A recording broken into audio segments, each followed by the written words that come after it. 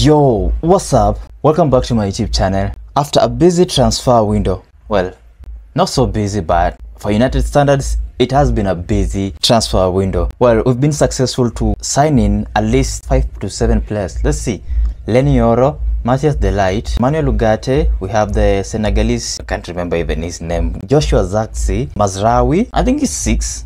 Well, I'll just give you a confirmation in my next live video. Rasmus Højlund is back to personal training. You know, I was having that feeling of the number 9 is gonna be competitive, the number 8 is gonna be competitive, the number 10 is gonna be competitive, the number 6 is gonna be competitive, the right back, the left back position, the right wing, the left wing position is gonna be competitive this season, especially the start of this season. In order to finish well, you must at least have a good start. Even if it's not a perfect start, at least you must be somewhere there in order to claim a good spot at the end of the season. That's what at least I thought until I saw the notification from Manchester United and also Fabrizio Romano and some trending Twitter posts about Mason Mount having an injury.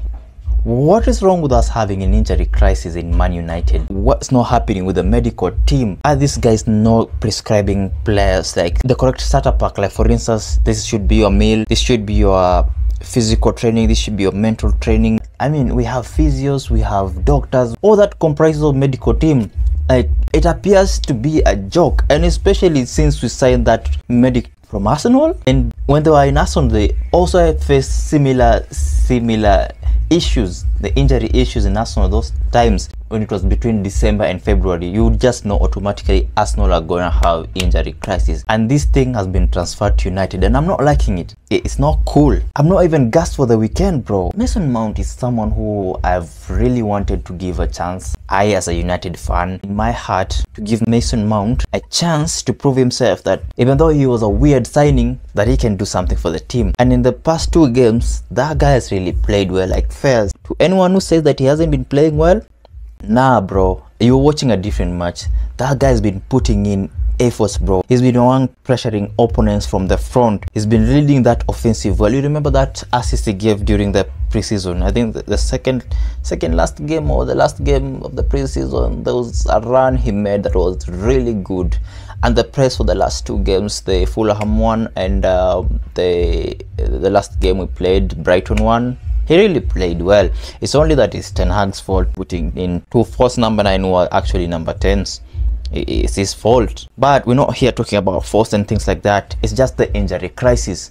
Now, how sure are we that Rasmus Højlund is gonna come back to the squad and just in 1 or 2 games is gonna get injured again, or someone in the squad like Martinez, who knows, Kobe Mainu, Rashford, all these players, bro, you know them. There must be something wrong with our medical team. But fairs, man, United has done something good in this transfer window, and since Ineos took over, the transition was kind of slow and shitty, but the implementation so far so good, really good. I recommend them for that job. Just looking forward to see the recovery of Mason Mount, Rasmus Højlund, Luke Shaw, Malacia, all these players, man, who are injured. We've also made some significant moves, especially, you know, offloading some players like, you know, Scott McTominay and Hannibal Mabry, and a couple of youngsters that I'm gonna talk about in my live that I'm gonna do next in my channel. I don't know if I'm gonna do that live today or tomorrow, but I know on Sunday you might do a watch along, so you might as well tag along. So make sure you smash the thumbs up button for this video so that it may reach a wide audience.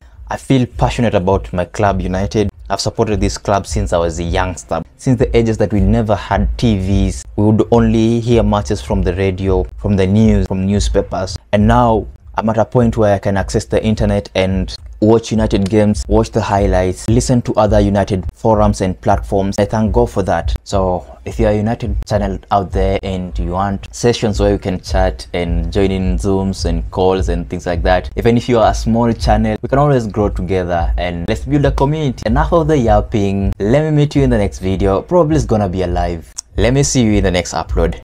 Peace out.